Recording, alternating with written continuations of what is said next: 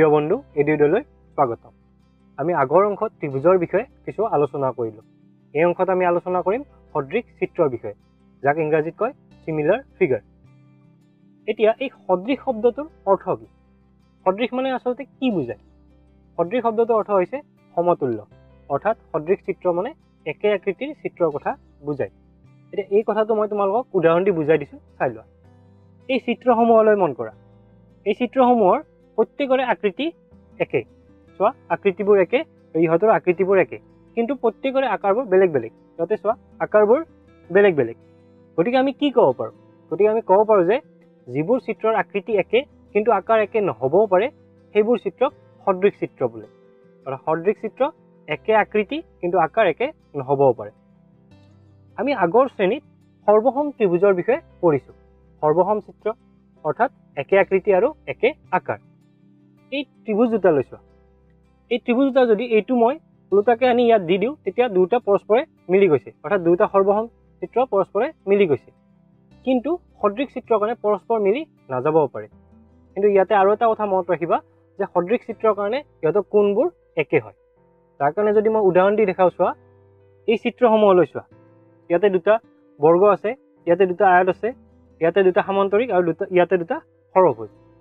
ইয়াতে চোৱা ইহঁতৰ আকৃতি একে, আকৃতিবোৰ একে, এই আকৃতি ইয়াতেও একে, কিন্তু ইহঁতৰ আকাৰবোৰ বেলেগ বেলেগ। আৰু ইয়াতে এটা কথা মন কৰা যে প্ৰত্যেকৰে কোণবোৰ একে একে। চোৱা কোণবোৰ একে। গতিকে এই কথাটো মনত ৰাখিবা। এতিয়া মই যদি বৰ্গ দুটাৰ কথালৈ আহোঁ, চোৱা এইটো এটা বৰ্গ আৰু এইটো এটা বৰ্গ, এইটো বৰ্গ সৰু বৰ্গ, এইটো ডাঙৰ বৰ্গ। এতিয়া এই বৰ্গ দুটাৰ কোণসমূহলৈ চোৱা, কোণসমূহ একে, অৰ্থাৎ 90 ডিগ্ৰী। ধৰা হ'ল এই সৰু বৰ্গটোৰ এডাল বাহু এই ডাঙৰ বৰ্গটোৰ এটা বাহুৰ আধা। আৰু আমি এইটো কথাও জানো যে বৰ্গৰ সকলো বাহু সমান। গতিকে আমি কি ক'ব পাৰোঁ? আমি ক'ব পাৰোঁ যে এই সৰু বৰ্গটোৰ প্ৰত্যেকডাল বাহু এই ডাঙৰ বৰ্গটোৰ প্ৰত্যেকডাল বাহুৰ দৈৰ্ঘ্যৰ আধা। গতিকে আমি ভালদৰে যদি এইটো কথা ভালদৰে চাওঁ, তেতিয়া আমি ক'ব পাৰোঁ যে এই বৰ্গ দুটাৰ অনুৰূপ বাহুবোৰৰ অনুপাত একে। এতিয়া যদি মই সাধাৰণভাৱে দুটাত বহুভুজৰ কথা ক'বলৈ আহোঁ, বহুভুজ দুটাৰ বাহুৰ সংখ্যা একে। এই বহুভুজ দুটা কেতিয়া সদৃশ হ'ব? যেতিয়া সিহঁতৰ অনুৰূপ কোণবোৰ সমান হ'ব আৰু সিহঁতৰ অনুৰূপ বাহুবোৰ একে অনুপাতত থাকিব।